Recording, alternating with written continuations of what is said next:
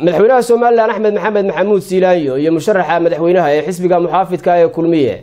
Muuse Biixi Cabdi ayaa boqolaal taageerayaal ah oo xisbiga muxaafidka ee Kulmiye waxa ay kala qayb galeen isoo baxay ku sameeyeen fagaraha beerta xurriyadda ee magaalada Hargeysa. wariyahayaga Khadar Kaafi Muuse ayaa warkaasi faahfaahintiisa Hargeysa noogu diyaariyay. kulmiye bulshada isku keenayo isaga kasbaday kalsoonida dadka kulmiye ugu rida dhaqaalaha kobcay kaalin qaadayo kobka horumarku kor u qaadayo kulmiyeynune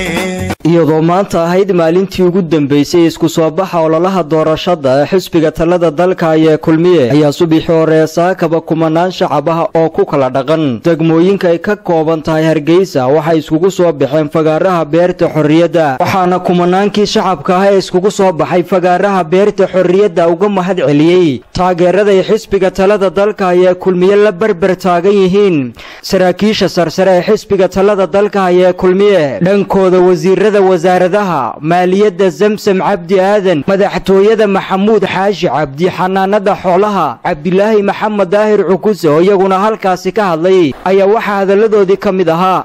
waa la ogyahay inuu wadanka la xajacla ka qabo inuu dhisay inuu Somaliland sidoo wasiirkii hore sheegay uu mideeyay oo maanta Somaliland ay mid tahay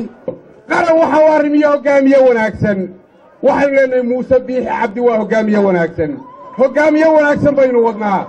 qaranka Somaliland iyo shacbiga Somaliland waxaan leenahay hogaamiye wanaagsan baa u doorantihiin ee doorta tala waa marad garan weydo iyo marad gaari weydo waxaan ku soo ururinayaa Somaliland waxay u baahan tahay xisbiga Kulmiye waxaanu soo marnay annagoo la soconna Muuse Biixi gobolada dalka oo dhan Muuse Biixi Cabdi gudoomiyaha xisbiga talada dalka ee Kulmiye ahna musharaxa u cararaya doorashada madaxtooyada oo isaguna halkaasi ka hadlay ayaa dul istaagay qodobo uu sheegay inay gundhigu yihiin siyaasadda xisbiga Kulmiye hadiiba uu ku guuleysto talada dalka uu qaban doono waxaana uu yiri mudane madaxweyne mahadnaq kadib maanta waa maalintii u dambeysay ololaha doorashada 2017 Somaliland dhammaan goboladu way muujiyeen taageerada ay u hayaan xisbiga Kulmiye waana noogu mahadnaqaynaa xisbiga waxaanu ku dardaarmaynaa maanta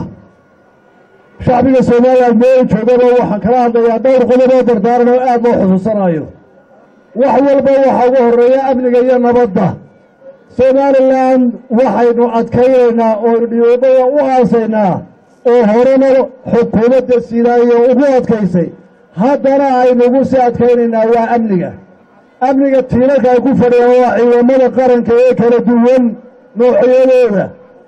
haddaynu ummadda Soomaaliya hadda waxaynu abaal u haynaa oo aynu qadarin u haynaa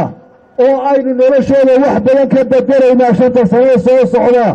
oo aynu maamuus iyo karaamo iyo korba u qaadaynaa waa ciidamada kala duwan ee qaranka Somaliland madaxweynaha Somaliland mudane Axmed Maxamed Maxamuud Siilaanyo oo isaguna halkaasi ka hadlay ayaa mahadnaq kadib shacabkan iskugu soo baxay taageerada u muujiyay xisbiga Kulmiye waxa uu dul istaagay waxqabadka 7 sano xilka hayay madaxweyne Siilaanyo waxaana hadaladiisii kamid ahaa 7 sano ahayd